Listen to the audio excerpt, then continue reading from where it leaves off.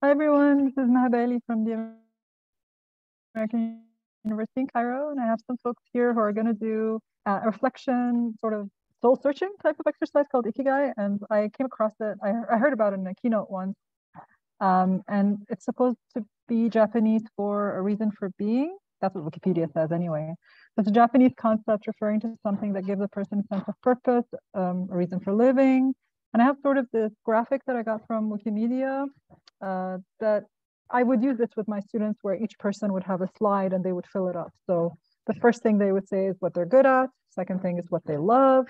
Third thing is what the world needs. And the fourth thing, instead of what you can be paid for, which is what the original says, is I would say what they can get course credit for. So they're sort of to help students do a project about something they're passionate about, or they feel like is their vocation or something like that. And if they can manage to get all four, that's Ikigai. If they can get any two of these, it's, different combinations of things give different things. So Sam, you said you've heard of this concept before and used it? Well, so, I've seen it lots on social media and stuff like that, but the place that I've actually seen it used and experienced it being used was dissertation coaching. And it was about your research. And so it was kind of like, how does your research fill these buckets? And it was to, sort of help us. It was part of a group where we were all a little like in that drift with dissertation research. And so it was really about sort of reconnecting with kind of and highlighting the value, like, why are you doing this particular research? What's motivating you? And it really is about being able to articulate and make your values and actions in the world sort of all align, to give you that motivation to sort of move forward. But it helps you refine your thoughts about a particular thing, whatever you're focused on. Mm-hmm. Any other thoughts on this model before we start taking some? I would probably give people like at least 5 minutes to think about it on their own in a normal context. So if I were going to use this with my students, I would actually, and again, what I often do, because this is a complex thing, and we do some goal planning stuff. And if I were to use this with them, I would have them think about them each separately and then bring them together, not have them think about all of it. And then, sort of help them see how they can integrate those separate parts of themselves. I think it's overwhelming to see all of it at once, unless you're sort of sure in terms of your ability to self-reflect. Yeah. Maybe you would share it at the end of the class and have them think about it and work on their own, and then share it to everybody else afterwards. That would give them time to think it through. Bob, you were going to say something, right? Well, I was going to say that I know the method, or I know the concept, and I've always thought it was a nice and neat and sensible sort of combination. But I've never actually done the exercise of trying to think it through for myself. So that would be fun. So shall I pause the recording for a minute to give us some time to work on it? And then we'll unpause, but someone remind me to unpause. All right, so I've only given people 5 minutes, and we all agree this is not enough time to do this. So Sam, what were you saying? That it's easy to go to, for me, it's easy to go to the world needs, and it's easy for me to talk about what I love and what I love to do. But talking about what I'm good at and thinking about what I'm good at feels difficult, because it feels almost like I'm bragging about something, or I'm, it's not that it's intrusive. It's just that it's hard to talk about, because it's hard to put that to even like articulate it for yourself. And the same thing for I can get paid for becomes a very narrow box of,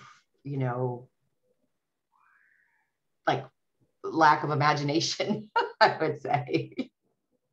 I think it's something, those are the two pieces that having an external coach or having somebody else look at it and coach you through it, or have you reflect on it differently, is really important. Yeah, I agree, because what I was noticing, and I only now realizing that you're describing what I was sort of stuck with, is that it's very easy to stay close to where you are. Yeah. At least for me. Perhaps that's also an artifact of the fact that I'm reasonably happy with where I am, and I think I'm reasonably good at teaching. I get paid for it. I love it. And well, the world needs to be educated, so it seems like, okay, check, done. So I would appreciate some coaching in getting it to a more abstract or to a more general level. That being said, I did notice that when I was writing this down, so I work at a University of Technology, so I have a technological background. So for me, it's not, I trust that if I would lose my current job, which I can't because it's a fixed contract, but if I would get another one quite easily because there's a shortage of people with my background. So for me, that's not the thing that I'm worried about. And also that I love it and that I'm good at it is also not something I was worried about. But then I got to what the world needs, and I thought, okay, so why am I a little bit unhappy with what I'm doing in the place where I'm doing it? And that made me think, okay, so it's not just that the world needs good engineering design teachers, but the world does not need uncritical engineering design training, which is what I've been doing a little bit the past few years. And that gets us the engineers we've had for the past decades, which is bad. So it did lead me to a place of, okay, so where's the conflict in this combination of things for me? Yeah. I hadn't realized that earlier, so that's nice. I love this, Bob. I was too. gonna, based on your initial, first of all, it was very funny because you're trying to find something to be unhappy with in order to do the exercise. I thought that was interesting. I think what you were trying to say is you're trying to be critical of your answers, right? And I was recently in a session that helped us to discover where our joy is, but it also, after saying the things that bring you joy, you asked, does it matter who? Does it matter what? Does it matter when? Does it matter where? Does it matter why? And I think your why is what stuck with you. Is like, oh, why? They don't just need engineering design, they need critical engineering design. So that matters, that it's not just engineering design, for example. That's cool. Sam, you're saying in the chat that it's important to provide examples so that when we show this to students, that we can actually go through a cycle with them about ourselves, which actually just modeling it yourself and your own vulnerability and your thought process, or showing them this video of other educators going through it could be interesting. That's true.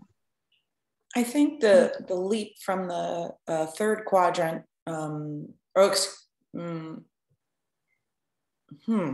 okay, you know what's interesting?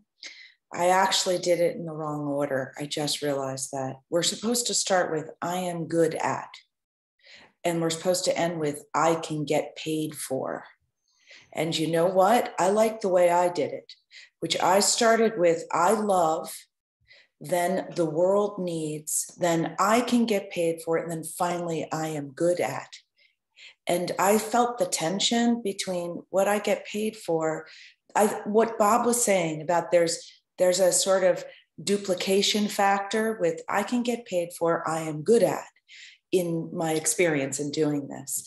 But I also felt that same tension that Bob was articulating between kind of, what's the difference? Where's the like sweet spot in there for like further evolution? But in doing it with I get paid first and then I'm good at afterwards, I went from something tight and context specific into something that's a gift to the world in many different contexts. And I really liked that because it made me see the transferability of what I do into bigger, broader, more needed zones of life. So that was an interesting observation. Start with two and end with one. So I think where you are in your life might make a difference. Like for students, they still don't know what they're going to get paid for. But in your case, you've had many years of experience, perhaps. But the ordering, I have to say, because Sam's saying there's no right order, this was me. This is what I did with my students to help them reach a project topic. But you're right. I wonder if we start with different things where we would end up. That's so interesting. It is. I think also for everyone, like different duos of these things will naturally already overlap or be a happy pair. And it's like where the discrepancy or the conflict or the area for growth is, that's going to be different for everyone in every situation, right? Some people will be good at something the world loves, needs, and that they love, but that you can't get paid for. Other people will be good at something they can get paid for and that the world needs, but they're struggling to love it. So it's going to be different for everyone. Yeah. This is also kind of why I suggested if you even had them do some reflective writing on each of these prompts totally separately from this activity, and then bring it together to sort of spark that critical analysis. It's kind of like, you know, because these are all hard things for students and for ourselves. So, you know, it's almost like before you introduce this concept, let's talk about these things or reflect on those things, and let's do this and let's do that, and then bring it together and then reflect on the exercise, bringing it all together. Absolutely. I see that. I see the difference in that. And it's interesting that in my own logic, you know, Maha said she just created this, and then I'm imposing on it this cyclical concept in my own brain, like that it has to be evolutionary in some way, like from step 1 to step 2. It's fascinating, right? What we bring to the perception of these reflective, you know, processes. Yeah. Yeah, I didn't follow the numbers at all. I just did what was easiest first. Cool. Cool. And that's interesting too, right? You know, this response immediately versus I have to pause and think. Yeah. Yeah. It was like, okay, I can get paid for teaching. That's what I do. I can get paid for that. Doing that one first. Yeah. And at different phase of life, that's the hardest one, right? Yeah, definitely. It'll definitely be different for our students, I think. Yeah. But was there one where you got stuck or realized something, Heather? I think the world needs, I was like, the world needs a lot of things. I was like, yeah, right. A lot of things. And how do I connect this with me? So I was like, okay, I guess the world needs critical and creative ways of thinking and acting. That's what I finally came up with, but it took me a while to get there. Yeah. Right away, that one popped out of my brain. I did do that cycle thing, so I got to it second. But I thought the first thing was justice. And then the second thing was restorative moves in our world, like meaning the environment. I was addressing like nature and the world, environmental stuff. But it's interesting how we, you know. Yeah, but then in my mind, the question was really justice. That's nice. How do you get paid for justice? You don't. That's why I didn't get in the paid category. I am That's why it's not number one. I'm literally right now trying to figure out how to get my institution to value the socially just care work that Mia and I are working on. Yeah. And if I was doing this, I mean, I'm doing this exercise all the time in my head, which is how do I get my institution to value the thing that I think the world needs right now? Yeah, exactly. But here's the thing that I was thinking about. If having Mia in this room reminds me of the work, the research and the work and the practice that Mia and I do. So doing this in this group makes me think about MYFest a lot more than if I was doing this in my department meeting. Right. And that's also interesting. Like, who do you sit with when you do this exercise, and where, and all these other things that can influence everything. Okay, it's time to. Does anybody want to say something before I close the breakout room? I just want to say that I think, Maha, for you and I, the big gap is the institutional space, because in this network space, justice is it's forefront of our, you know, but also in our teaching. You know, that is forefront. So it's that like in between space of the institution understanding that's the pain point for us. Right. Exactly. I agree. Okay, something I wanted to briefly get back to, perhaps to close off also, like what you can be paid for. I also interpreted that as like, where can I have sort of stability and security of getting paid for the coming few years. So for me, that made me think about like, what are what platform do I have, or what situation do I have to leverage or to exploit to do the other things? Like, okay, I can get paid for this particular job. I know that. So how can I shape that or work within or around it to achieve the other parts? Wow, yes, so much that, Bob. Thank you for closing us off on that note.